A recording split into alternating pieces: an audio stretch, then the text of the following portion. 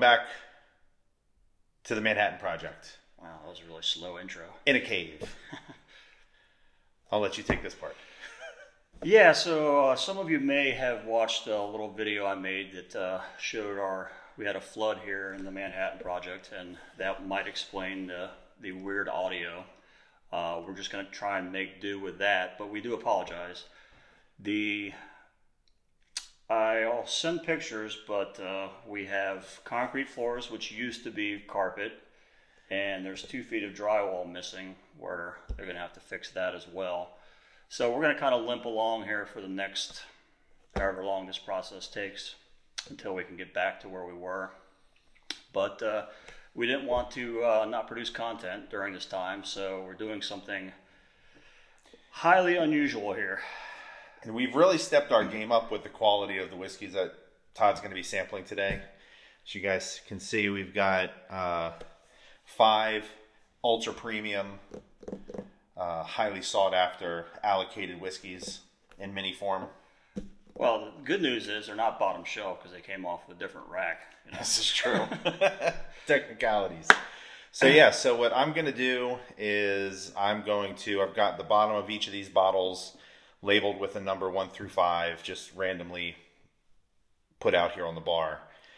And I'm going to pour them into these shot glasses, and Todd's going to sample them. I am. And he's going to give us his honest critique and how he feels about them. And then Todd's going to give us his 1 through 5, and then we're going to see what he came up with. Right. So back when we started the Manhattan Project, we decided that... While you're talking, sorry, okay. I'm going to go ahead and I will go not over look here. at what you're doing. Yes, don't do that. Back when we started the Manhattan Project, we decided that no American whiskey was off limits as far as which whiskey makes the best Manhattan, including some of these bottom shelf ones, like Jack Daniel's Jim Beam.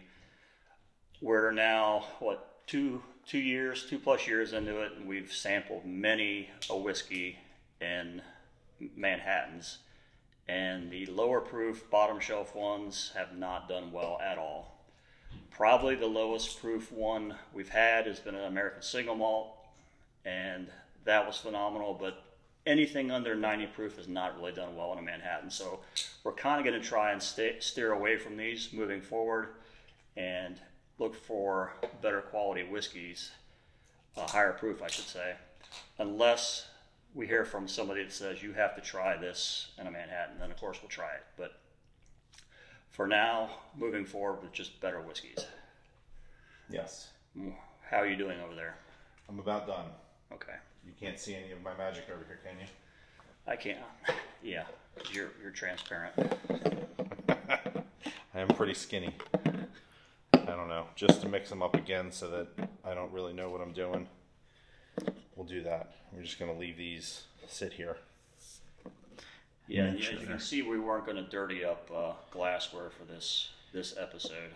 Yeah. We kept it classy with red plastic solo shot cups.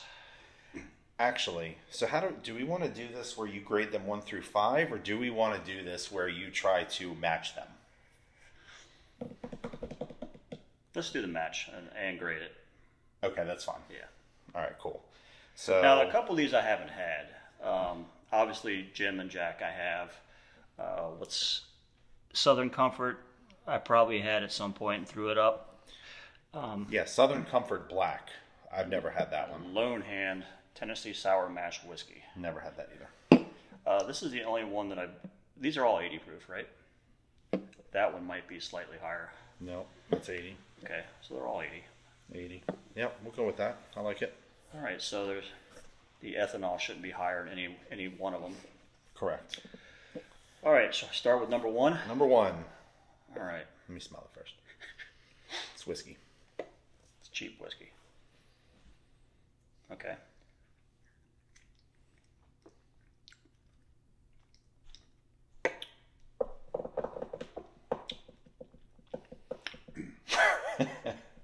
I'm going to guess that's Jim Beam. Okay, so we're going to put that next to Jim Beam. Oh, I'm going to look foolish. Well, I don't drink this stuff very often, so I'm not going to look foolish anyways. Nope. You'll be fine.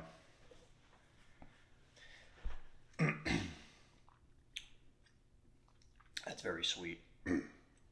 2. I don't remember which one was which. I'm going to say that's Southern Comfort. Okay. Dang, look at us. We're just going right down the line. I mean, I even mixed them back up again when I sat them down. Wouldn't it be something? Oh, damn it. That tastes like Jim Beam. Well, tastes more like Jim Beam than that. Okay. What are my other options? You can change them up if you want to change them up too.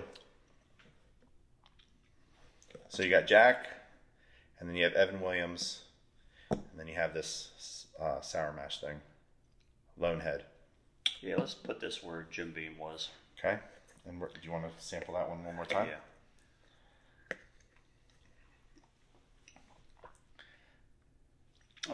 I think this is a sour mash. Okay. That's this one. Okay. Okay. Number 4.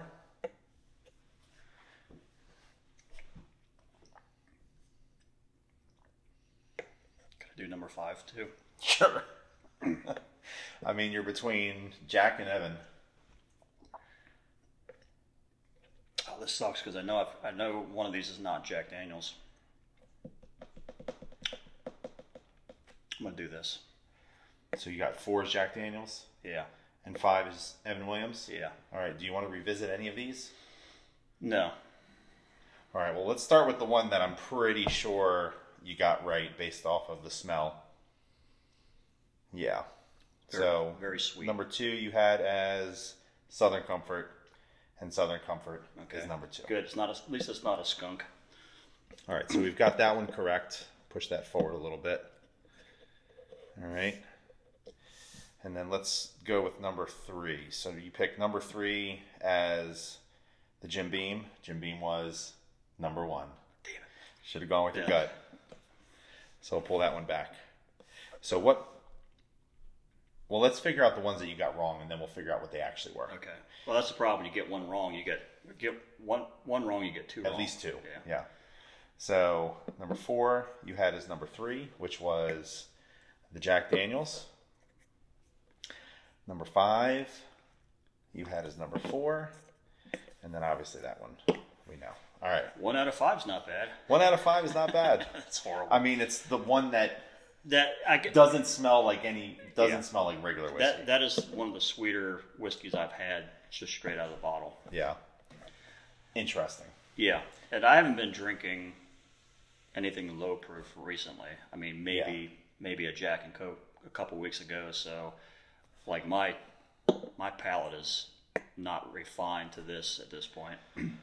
All right, so we've established that you suck at guessing whiskeys. And then apparently Southern Comfort is very easy to guess and nothing else. All right, so now we're going to do something a little bit different. We should go grab a Coke and then let me try it out. Well, it tastes like Jack and Coke. All right, so now you're going to revisit. Okay. And now I want you to rank them from 1 to 5 of your favorites. All right.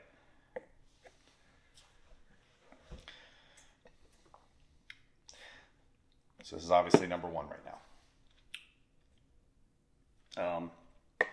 You said 1 to 5? Yeah, rank them for least to most favorite to least favorite. Okay. 3. 3? Mm-hmm. All right. And then we're going to do the Southern Comfort.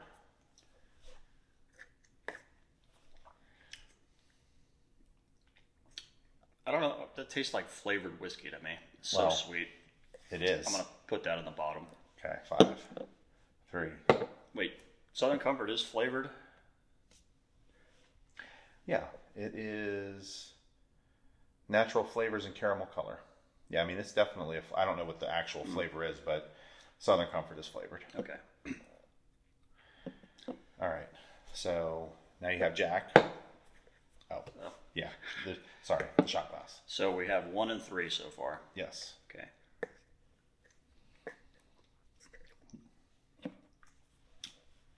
Now that I know what this is, it's totally Jack Daniels. Yeah. I'm going to leave this one because I would rather rank it based on compared to those? Yeah. Okay. So 4 is the Evan Williams.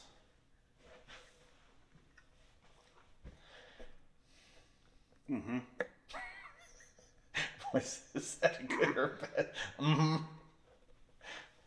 That's lower than Jack Daniels. Okay. So, this is my least favorite of these three. Jack Daniels being my number 5. Okay. So now, do you like this one or this one more to determine third and fourth position? Because fifth position, you had the SoCo. Right. What's your question?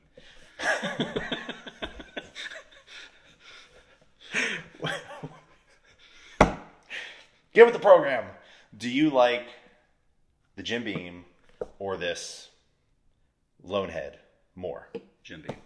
Okay, so then this goes here, and then this goes here. So this is probably more of a case of familiarity to me. Sure. Like I don't care for the Southern Comfort. I don't like sweet whiskeys. Jim Beam and Jack Daniels. I mean, they're classics. Sure. Yeah, I think I'm happy with those picks, and they're honest picks. So you have Jim Beam, Evan Williams, Jack Daniels, Evan Williams, Jim Beam, Lonehand, and SoCo. Yeah. SoCo Black. Yep. Perfect. All right, well there you have it. You guys just got to witness Todd pound a few whiskeys. No expense. Spared for this episode. Probably what, $10 for all that, something like that. Maybe. Yeah. Maybe. Anyways, that was good. It was fun. Yeah, that was good. Something different. So anyway, so there you have it. There's our shenanigans for the day. Todd definitely cannot guess whiskeys based off of smell or taste. Cheap whiskeys, at least. Well, we're going to revisit this, but with better whiskeys. Some things. Correct. Things that'll be on the shelf back here. Yeah. Which we're going to have to replenish because it looks like a lot, but these are a lot of things that are not normally on the shelf too, just because we had to get it up off the other places because of the flood. Well, you know what is a lot? This. Yes. Half-gallon filled of the random whiskeys that we've consumed. I do have a spreadsheet somewhere on those, but haven't visited it in a minute. Yeah. So, yeah, maybe one of these days we'll taste that too, and we'll do a higher end version of this at some point here in the near future. But yeah. Yeah, let's wrap it up. What are we wrapping up? This whole thing. Oh, this whole thing we're doing, fine. yeah. All right, yeah, so we're going to wrap it up, guys. Thanks for sticking around and watching us make fools of ourselves a little bit. But it was all in good fun. Yes. Until next time. Peace. Peace out.